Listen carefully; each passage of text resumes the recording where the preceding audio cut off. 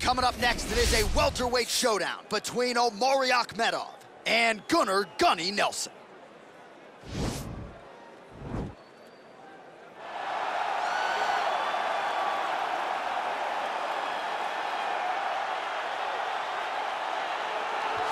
All right, well, he's one of the more accomplished Brazilian Jiu-Jitsu practitioners in this division, DC, and I know how many chokes you have in your arsenal. Offensive Jiu-Jitsu, defensive Jiu-Jitsu, doesn't get much better than this guy. It doesn't get as high level in terms of the Jiu-Jitsu knowledge.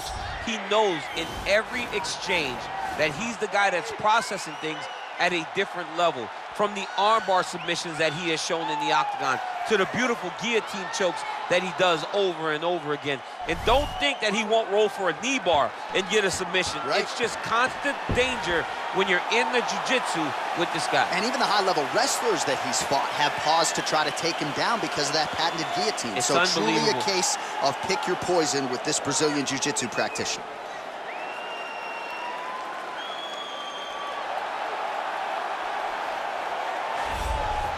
Well, DC, this is a true mixed martial artist of the highest order. You've watched the film.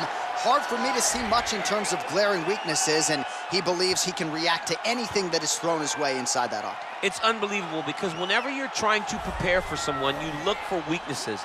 But when you watch this guy, nothing jumps off the page. When you think I have to go wrestle him, you realize very quickly that not only can he defend takedowns, he can also go and secure them himself. He's that new breed of fighter that has been doing every discipline from the very start of his career. You know you're looking at a guy that will contend for a championship. And if our fighter meeting on Thursday is any indication, confidence, not an issue for this young man coming in here tonight. Our tale of the tape for this highly anticipated welterweight fight.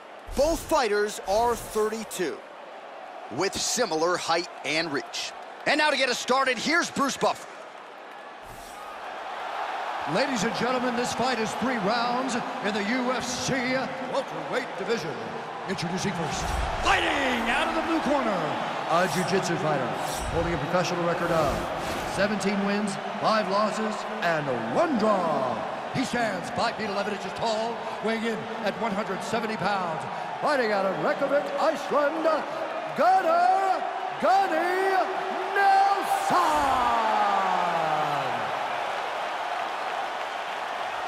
And now introducing his opponent, fighting out of the red corner, a mixed martial artist holding a professional record of 20 wins, 4 losses, and 1 draw.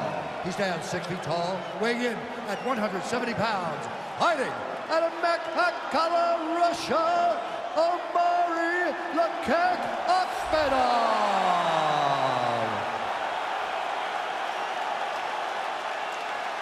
And when the action begins, our referee in charge, Dan Mergliata. Dan Mergliata, your referee. Ready?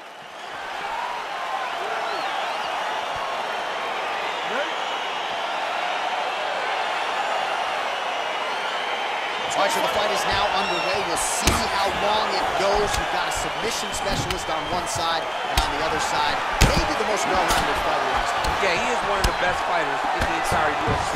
Oh, now going to the judo throw, and he ends up in side control. A lot of options for him here. Yeah, he can either go ground and pound, or he can chase submission. Oh, man, this ground and pound is good. Probably my favorite striking realm in MMA, and he's as good as it gets. The problem is his opponent is not controlling his posture. He's allowing his opponent to get up, and when he does, it creates this space to land these beautiful ground and pound combinations.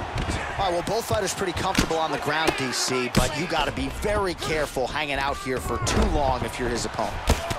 Well, not ideal to spend this much time on the bottom, but you can't fault him for his activity. Landing strikes here from the bottom. Nice work by Nelson. All right, he's trying to control posture here. Now trying to hip escape. He's just trying to move out of this position off the bottom. Well, there are few things more fun to watch in mixed martial arts than these type of transitions and scrambles on the ground. High-level grappling can really be entertaining. Oh, now trying to isolate an arm, DC. He needs to move his hips back to cover. He cannot allow him on that angle. Oh, wow, oh! You gotta recognize that when a guy starts to put his feet on your hips, you gotta move him off. Now he falls back into the finishing position.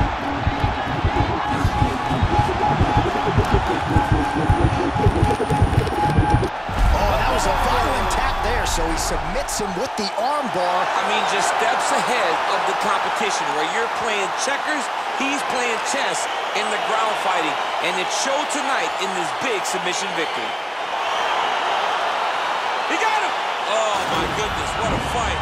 Yeah, that is an outstanding submission win turned in by that fighter here tonight. And not just the finishing instincts, but just the transitions and how patient he was to make sure that he had not just isolated the arm, but secured it before he tried to torque it. Near perfection in terms of the execution of that armbar. All right, let's take a look back at the replay as he gets it done by submission tonight, champ. Just watch how slowly he approaches the submission, though. He never rushes. He takes his time, but it's his trickiness.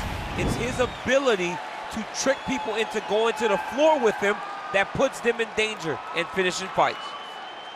Ladies and gentlemen, referee Dan Mugliana's called a stop to this contest at 2 minutes, 30 seconds of the very first round.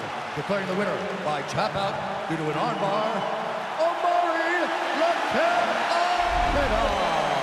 All right, so there he is, all smiles and rightfully so after he gets the job done by submission tonight. You told me off the air before the fight that he was going to submit him, and that's exactly what happened, man. I mean, you know, this guy has such a great submission game that you cannot lay in his guard.